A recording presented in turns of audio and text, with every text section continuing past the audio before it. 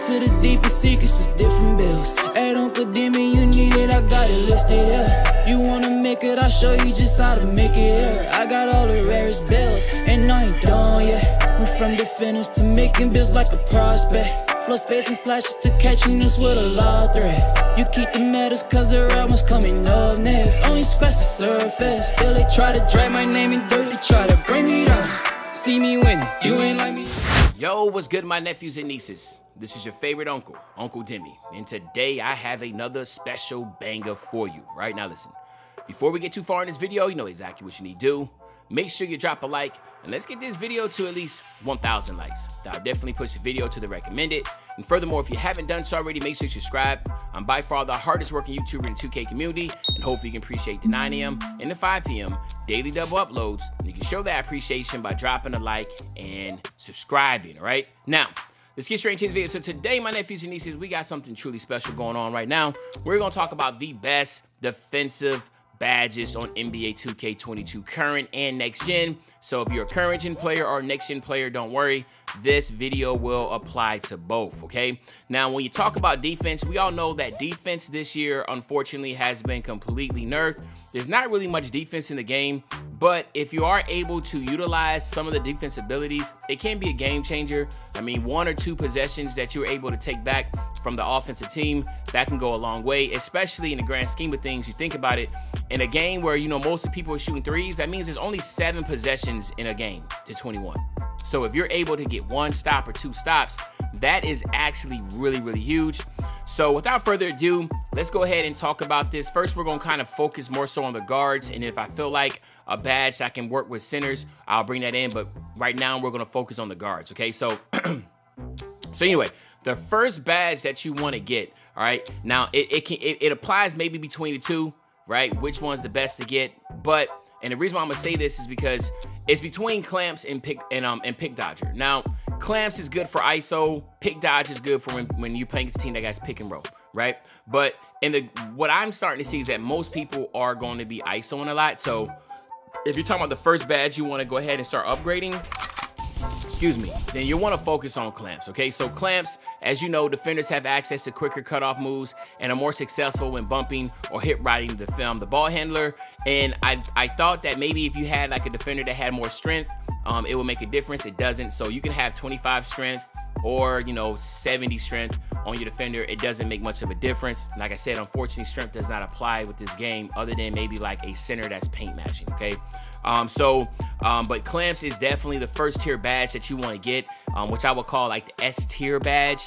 And then the next S tier badge will again obviously be pick dodger, because these 2 badges are the most important. If you're playing in the stage or you're playing any type of comp type players or just anybody in general, there's nothing worse of not being able to stay in front of your defender. And if you don't have pick dodger, regardless of how bad some of the animations they give you, because sometimes, you know, we all know about the dreaded 360 spin that you get, which completely takes you out of position. But again, that is just one of the Hall of Fame animations you get. But pick dodger is still important. So please, please, please don't listen to anybody that says, hey, you don't need pick dodger. That is a lie. You want to have pick dodger at all time.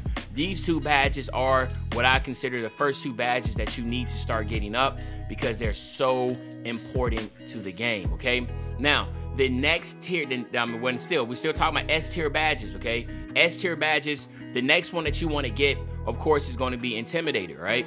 Intimidator, again, as you might not believe, Intimidator does work, okay? Offensive players have less success shooting when contested by players with this badge. Also boosts the shot defense rating when tightly guarding an opponent. So again, you have to understand, there's more offensive badges than there are defensive badges, okay? So you can have Intimidator, you can have the dude Smother, and guess what? He shoots it over you because he has Sniper Hall of Fame, he has Mismatch Expert Hall of Fame, he has Blinders Hall of Fame, he has Deadeye Hall of Fame, you know, he has Stop and Pop. So they have so many badges that literally stack up. Like, you can literally get like 5 or 6 Hall of Fame badges that stack up. So of course you're like, man, this badge don't work. Well, guess what? It does work, all right? And hopefully in 23, we'll be able to get some more badges, or they can, you know, water down some of the playmaking badges, I mean the offensive badges. But Intimidator still works, and it's a must-have badge. So again, we're still talking S-tier badge. Intimidator is an S-tier badge that you want to get, okay? Now, with these 3, you're cooking, right? With these 3, you're really, really cooking. And then the next badge that you want to get is going to be Chase Down. Now, even though Chase Down is solid on bronze, that's all you need to get. It's still S tier badge. I mean, like, you need to have Chase Down on bronze. If you don't have Chase Down on bronze, you tripping, because literally this is an animation badge. And what I mean by animation badge is that this badge just on bronze will unlock an animation. Okay, so if you don't have Chase Down, you won't get a Chase Down block, regardless of how close you are to the defender on a layup or a dunk attempt. If you have Chase Down on bronze, you'll get it. Now, is there a benefit by going Hall of Fame Chase Down? You bet your butt it is. If you can get Chase Down to Hall of Fame, by all means do that. Most on-ball defenders, you're better off going bronze. And now here we are talking about if you're a center. If you're a center, you definitely want to get Chase Down Hall of Fame if you can get it, okay? Or at least gold. But if you're a guard, get it on bronze, but it's still an S tier badge.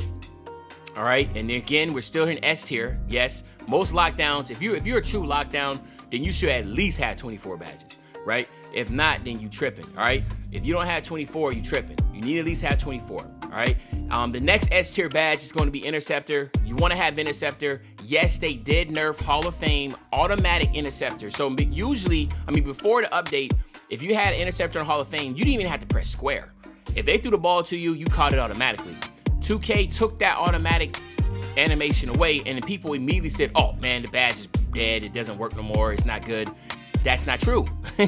That's not true at all. It is still an S tier badge. It is still a badge you want to have, especially if you're a center. Centers need to have Interceptor and Chase Down by all means. Of course, centers need to have Intimidator also as an S tier badge. So if you're a center and you're working your way up, you want to get Intimidator. And again, like I said, at the end, I'll talk about the badges for centers, but I just want to throw that in there. So Interceptor is a must-have, okay? So right now, you're seeing what we're looking at. These are the badges here. The next badge that you want to get is going to be Pickpocket, right? Once again, Pickpocket was nerfed. Yes, it was nerfed for the second update. It was nerfed, and then they did a patch, like a little small patch, not under a big patch notes, but it was just like a quick fix that Mike Wang did, and then they gave us a buff again on the Pickpocket. Pickpocket is good. You can't spam it like you would want to, but you can still time it perfectly. If you don't have Hall of Fame Pickpocket, you might as well just kiss it goodbye of somebody having Hall of Fame Unpluckable and getting the steal. It's not going to happen. So you need to still have it.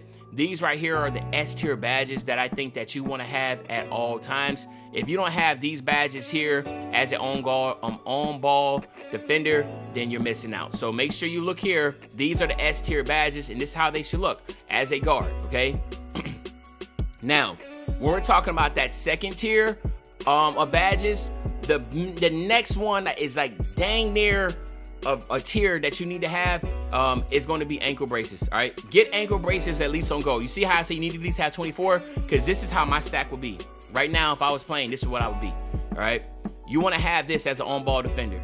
Ankle braces is nothing worse when someone's isoing you and they tight handle you to death. If you know what I'm talking about, you know what I'm talking about. Tight handles is going to help you out. At least get that on gold. If you can get a Hall of Fame, that's great. I have a lockdown on next gen, man. I got like 30-something. I think it's almost 40 badges now, because if you hit level 39 every season, so I got so many badges on there. And I have ankle braces Hall of Fame. So you want to get this as high as you possibly can. Tight handles is definitely something that sucks when you are not able to get it. Get it on gold. If you get a Hall of Fame, you can. But this is this is what I'll call like the next tier badges to get. And then, of course, the ones that I would say next, just to sprinkle it in, would be Ball Stripper, and then it would be Menace, okay? So, like, a lot of people say, oh, you need Menace, da-da-da, while guarding and staying in front of opponent, their attributes would drop if good defense is being played. Yes, that's true, but again, offensive players have so many badges, they're so overpowered, you ain't really doing much, right? So if I had to choose between having Menace or getting freaking tight handle the whole time, I'm going to get ankle braces, if you understand what I'm saying. So this is what it would be like. I know some people love to get Rebound Chaser as for a lockdown, and that is true. That's good, especially if you're playing twos. You can get Rebound Chaser, but for the most part, if you're talking about in a competitive standpoint in stage or just anything like that, you're not going to be nowhere near getting rebounds. You're going to leave that job to the center because you can't leave your corner anyway. So this is what we're rocking with. Now, quickly, I do want to go over the centers. All right, so like I said already, we're S tier badges. The first thing you want to do is get the first thing for a center is you want to get Rebound Chaser, all right? And then you want to get Intimidator, then you want to get Chase Down, then you want to get Interceptor, then you want to get Pogo Stick, and then you want to get Rim Protector, which is not on here because this is a point guard build. Then you want to get Rim Protector, right? And then after you get Rim Protector, if you are playing on, if there's somebody that you have to set screens for, then you want to get Brick Wall, which again, I don't have Brick Wall on here because I did guard, but you want to have Brick Wall, and then you want to get Box on Bronze, Worm on Bronze, and then call it a day. So I know I kind of went through with the centers part, but most of the centers, I mean, they kind of know what you need to get, man. Rebound Chaser, Brick Wall, Chase Down, Intimidator, Interceptor, Pogo Stick. These are badges that you need to get at all times, okay? But anyway, there you have it, my nephews and nieces. These are the best defensive and rebounding badges for NBA 2K22 current and next gen. Hopefully you enjoyed the video. If you did, just make sure you drop a like, you subscribe to the channel, and as usual, your favorite old head, Uncle Demi. I'll be back really soon with the banger, man. You know, when I say I'll be back soon with the banger, you know exactly what day I'm talking about. I'm talking about tomorrow, man. I'm out.